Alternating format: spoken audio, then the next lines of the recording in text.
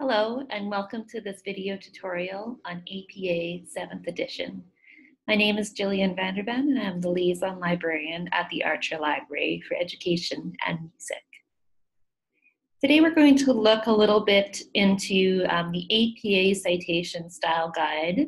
The APA manual is commonly used in education, and the most recent edition is the 7th edition, as you can see on this first page of my slides.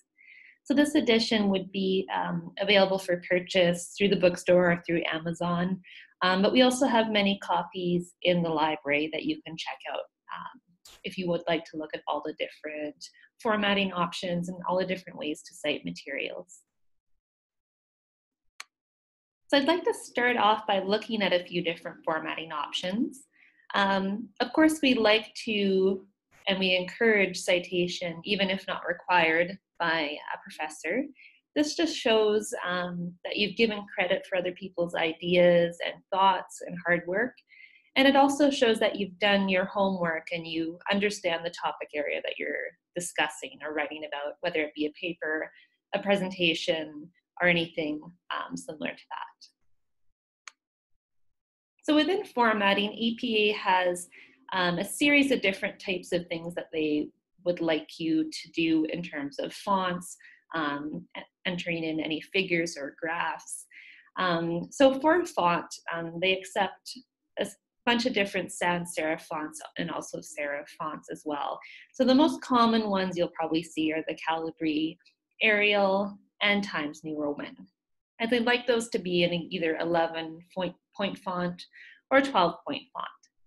But really the key here is to make sure that you're consistent throughout the entire paper. So if you choose Times New Roman as your font, ensure that everything is written in Times New Roman. So this would include your title, your front page, any subtitles, and of course the full text as well. So APA 7th does not require any running heads, just the page numbers for each page. Of course, if your professor or instructor requests that you do add a running head, please do add a running head to your paper, but APA does not specifically require you to add this. This was something that was common to the last edition. So it's very recent that the 7th edition has come out. So if you've used APA in the past, there are a few changes this year. So you can see some examples of different headings. They're a little bit more flexible with different options and different ways to add different headings. And so you can see heading 3 to 5 are an attempt to increase readability.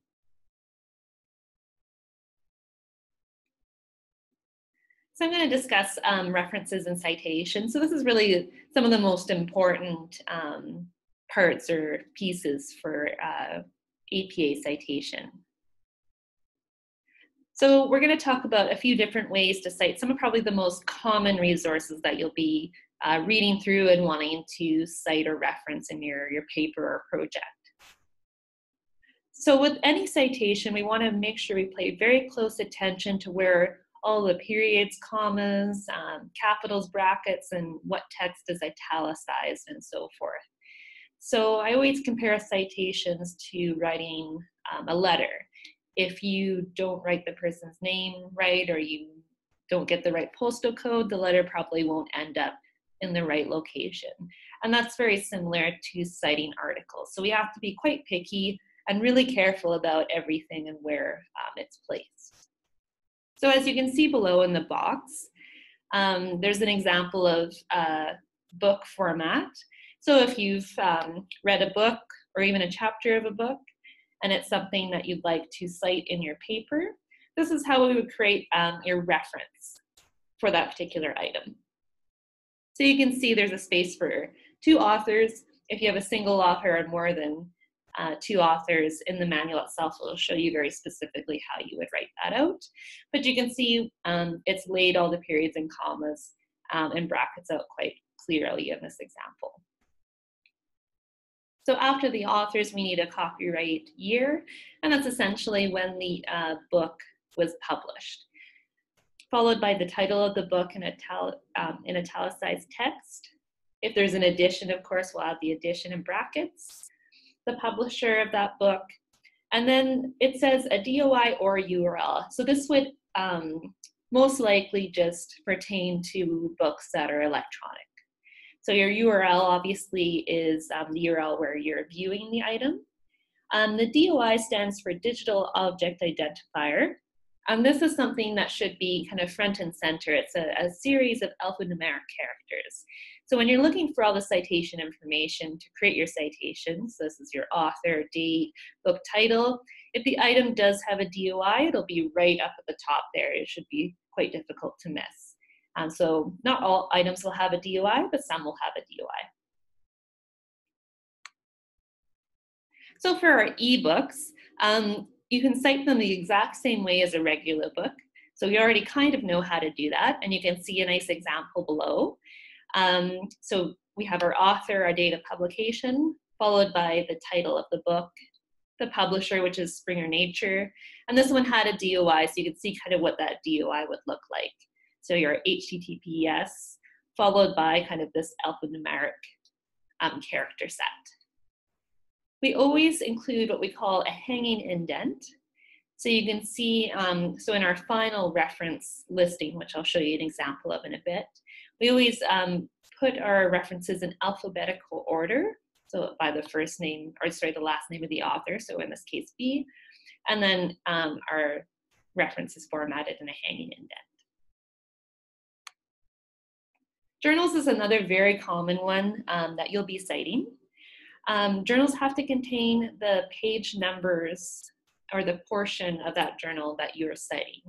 So chances are you're looking at an entire issue and probably only a certain page number range within that issue.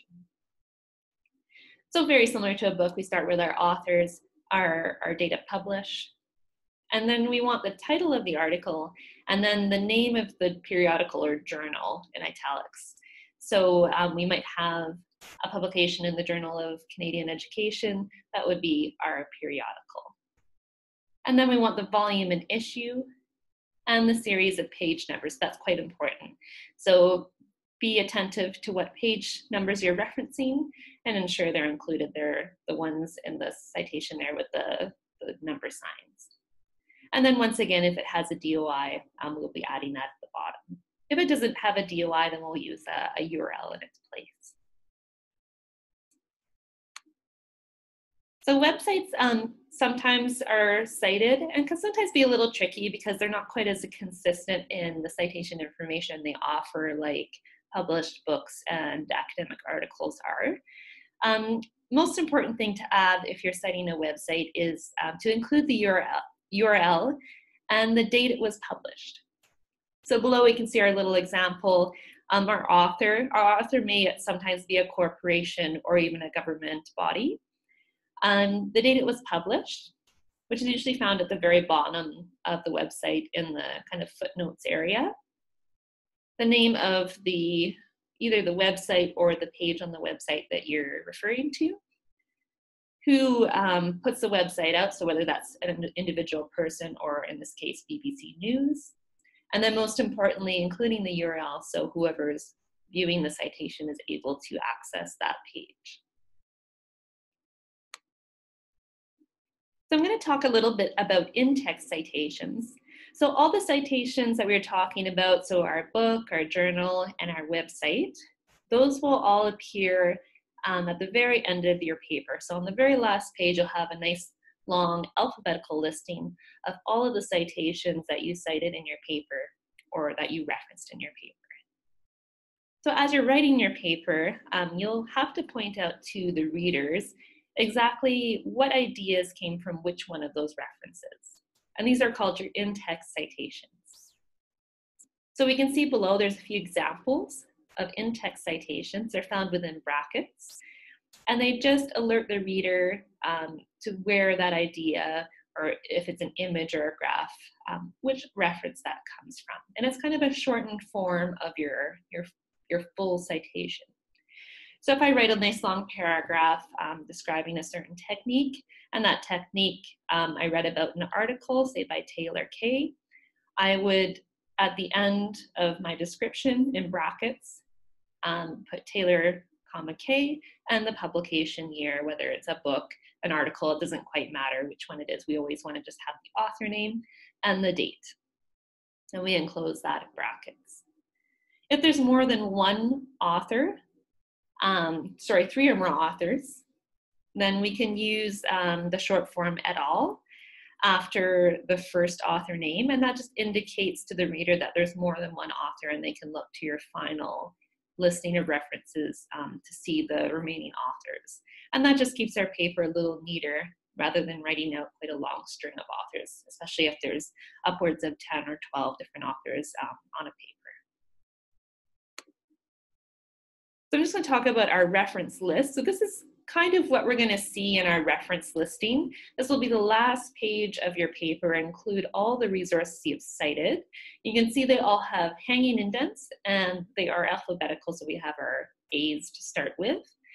And that will be the final reference list at the very end of your paper.